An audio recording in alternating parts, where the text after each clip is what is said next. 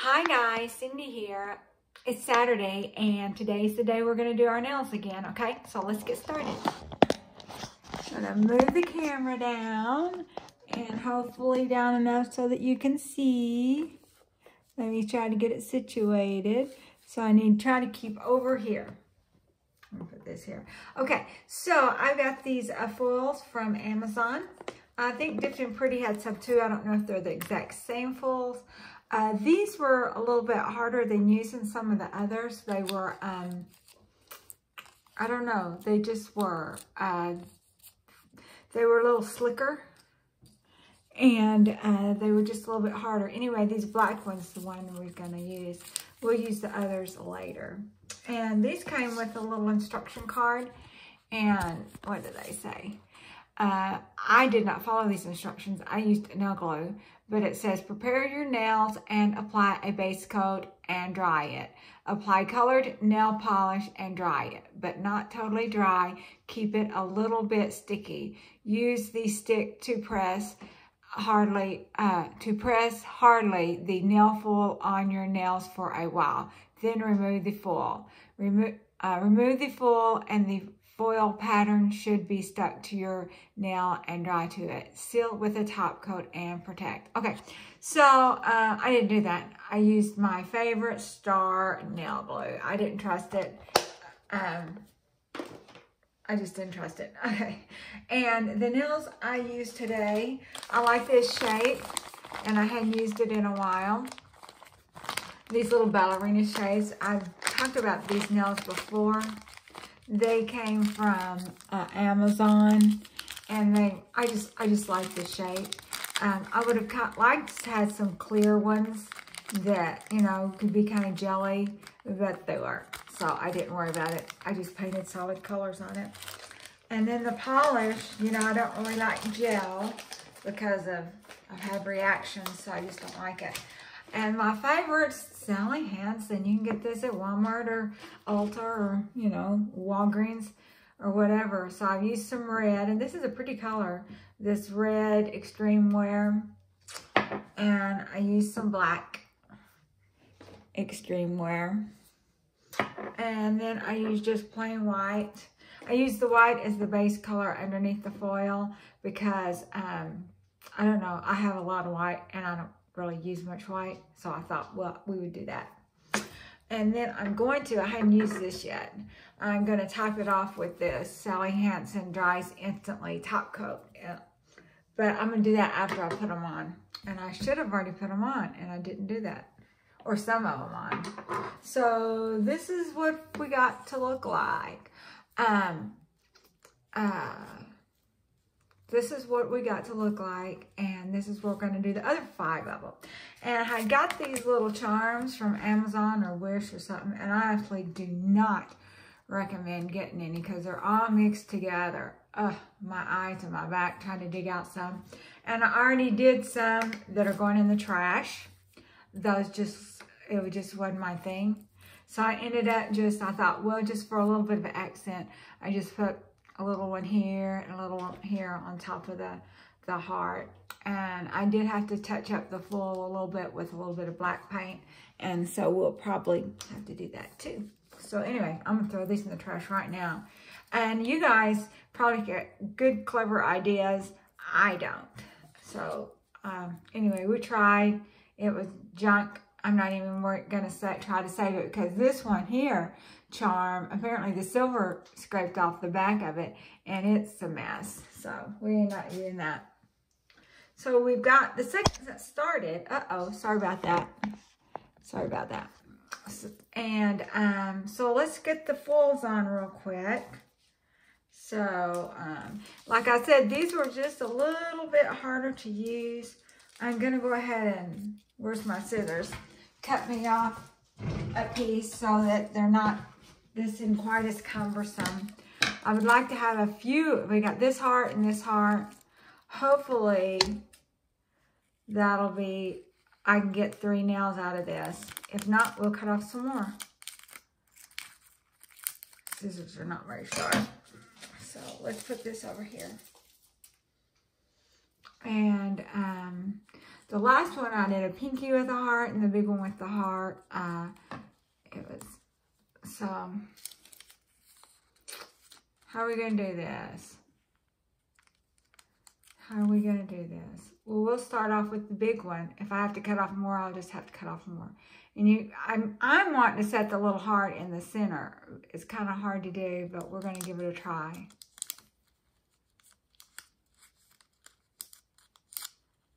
Okay. And this little stick did come with those foils. But you know, there's different brands of foil. And I think I don't think that one had any full glue. Some of them I get has full glue with it too. And here's the full glue that I use. I like the non-gel kind because I just had such bad luck with gel. Even like if I'm not doing it on my fingers, like if I use a nail polish that's got, I don't know, some metallic, I guess, or something in it, it will change the color of the polish when you put it under the lamp. So just forget it. We're just going to use the non-lamp kind.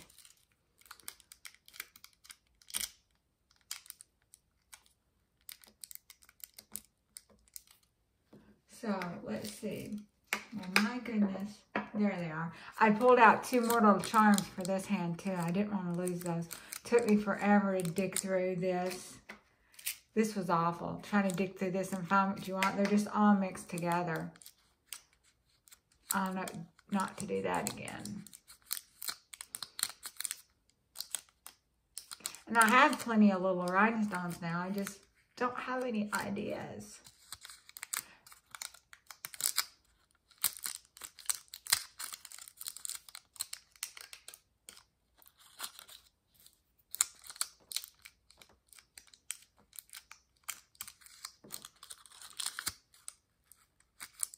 Yeah, I shudder to think what would happen if we'd follow those instructions.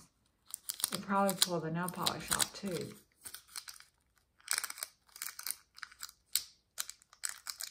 This one's going to have to be touched up. Well, the heart turned out pretty anyway. So, now what are we going to do next?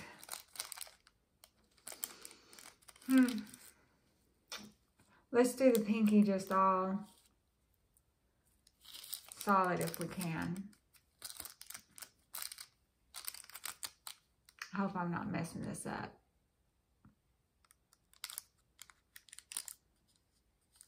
Okay, the last one, I didn't get it over far enough. You know, you don't want to waste them. Of course, I don't know why I care so much because I'm the only one. There's no way I'm going to use all these just on myself. Especially when they come out with new stuff all the time. Oh, speaking of new stuff all the time, you know, Acrylic has come out with these chrome nails. I don't know if I want to spend the money on them right now, at least not until I see a review, because like when I watched the little video on their site, it showed you having to, what was it? Use some kind of primer on the top of the chrome. This was after you got it on your finger. This had nothing to do with getting it on your finger. And then, so you had to use this primer on there, and then you had to use their base coat and their top coat. And I'm just like, well, will any base coat and top coat work? You know, I just don't know. And is it gonna scuff off? Is it gonna last the whole week or whatever, that chrome? They need to do a video and tell us a little bit about it and put it on YouTube.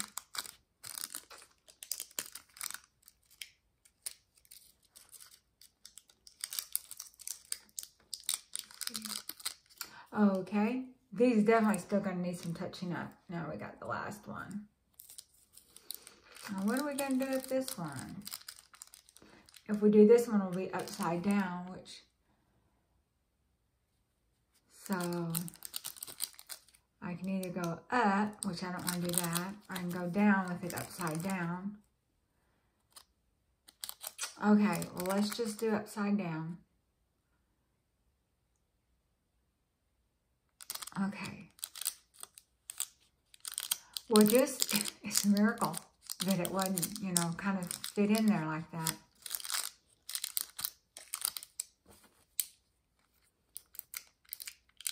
So, are y'all going to get the new chrome stuff from Acrylic? What do y'all think about it? Do y'all not like... I guess if you're a nail tech and have clients or something, you know, you might be able to use it and get your money's worth. But like just the regular nails, I don't know, just for one person doing it all on their own. I've seen some chrome powder. The times I've used chrome, it seemed like it got dull pretty quick. And so I definitely don't want to do that. I even bought some like little press-ons from Amazon. And it seems like, you know, it looked pretty for a little while. But then, you know, as soon as you wash your hands, it seems like the next day it was just flat orange. Not even, you know, so you just think, well, why bother? Okay, so we got this done. Now I want to touch this up a little bit. Let me get my paintbrush.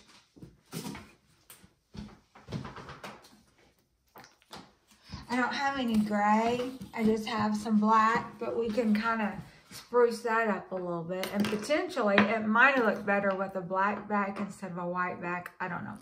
I'm afraid that would make it look awful dark. Plus, you know, like I use, you know, I have a lot of white. And I'm not using a lot of white. So let's kind of just touch this up just a little bit. You know, help it out so you don't have all these white spots in here.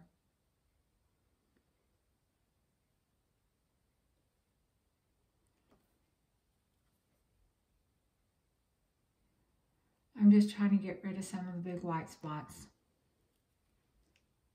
that's in the middle.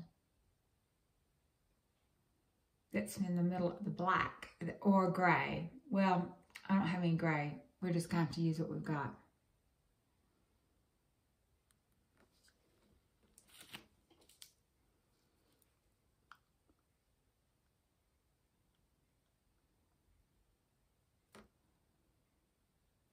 Okay, there's one. Let's see about the other one. So get these done a little bit.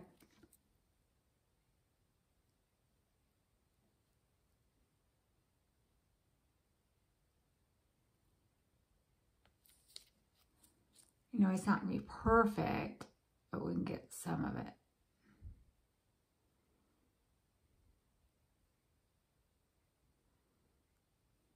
That's the one thing about foil. If you have these kind of curved nails, it will definitely leave a little bit of a mark or a blank spot sometimes. Okay.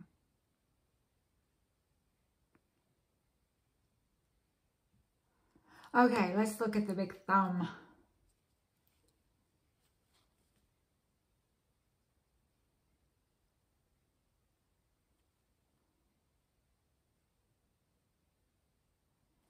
Okay.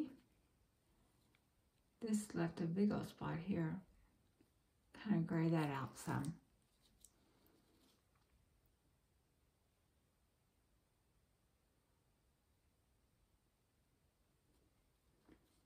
What else we got that we need to fix? Looks like I got a little bit of black on where it's supposed to be white, but that's okay. It just looked like I hand painted it.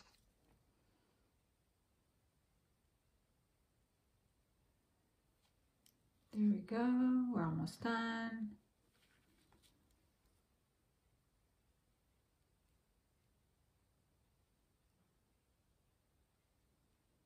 Okay, good enough. Better than it was anyway. So let's get that out of the way. And then I pulled out two little decorations. And I just put them on the hearts. And I'm going to use my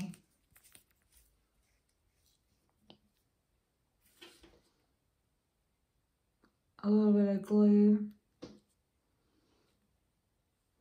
where do we want to put the flower? We've got a bow and a flower. I'm still going to stick with the top of it, even though it's upside down.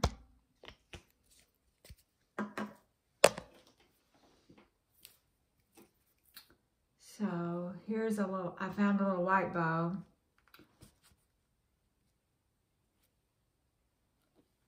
In the midst of all that, you would think in all of those things, I would have had an easier time finding something, but I didn't. So we're gonna let that dry. Okay, and then we stuck the other one here. And I'm gonna put these on off camera. So what I'm gonna do is, we'll put on, I should have put on some of these first so you could see them. But I'm going to put these on real quick, hopefully.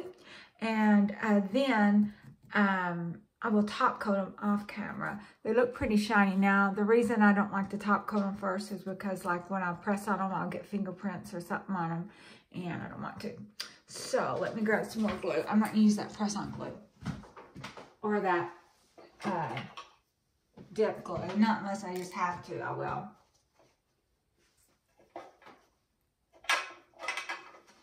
Okay, I've been using the same glue forever. I hope we have enough to last. So, this one shouldn't take as long as the last time because the last one was super curved. And I did wear those all day for 2 days, but I decided to take them off today because I've got groceries and stuff to do and to bring in a bunch of groceries and a lot of big water bottles and stuff. I like them. I thought they was nice. I have to tell you though, I didn't even wear makeup. I just sort of, you know, did the skincare yesterday. And I still about poked my eye. So you have to be careful with those long pointy things. But I liked them. Now, how I prep my nails is, you know, I just, you know, take all the polish off, try to push the cuticles back, although it's just been a couple of days since I did that. And so I didn't have to push the cuticles back this time. And then I put a couple coats of like some kind of nourishing, clear nourishing polish on them. And looks like I got way too much there. So we're going to pour some of that in this one.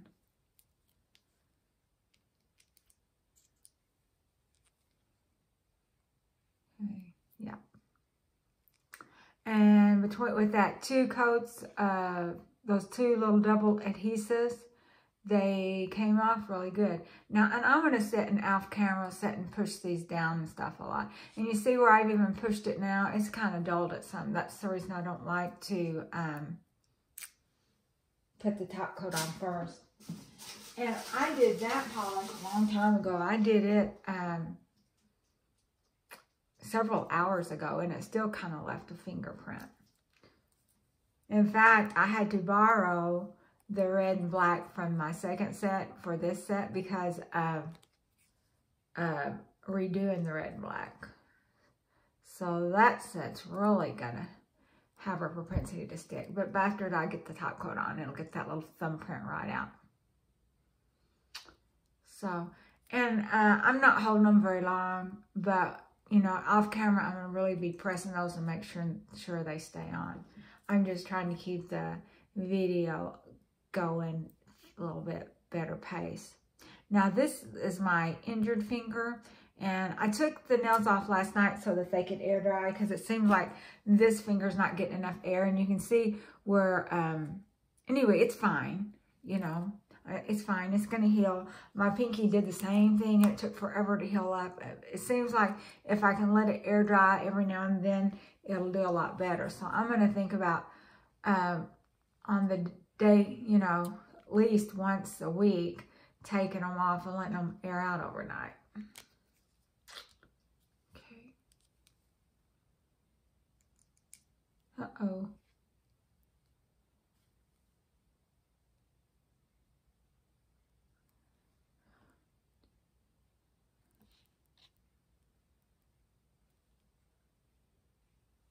Okay, now we just got one left. And definitely, if you guys do it this way, be sure and hold down. You know, I would at least hold down these at least a minute each and just keep kind of pressing on them for a while to make sure they're good and attached. I'm not doing a whole lot right now because I'm on camera, but if I wasn't on camera, I would. And I am going to do more in a second. Oh, on this thumb, I didn't do it. I might need to touch up the black a little bit more too. Okay, so let's move stuff out of the way. This is what it looks like. I'm going to be doing some more pressing. And I am going to do a clear, quick dry top coat as soon as I'm positive that they're on good and that I don't have to press down anymore. And I hope you like that. Hope you have fun. And be sure and try out the non-gel methods. And I like these ballerina shape. I hadn't worn those in a while, so that's the reason I wanted to do that shape. Because believe me, I've got plenty of gel I can use. So I'll see you later. Bye-bye. Bye-bye.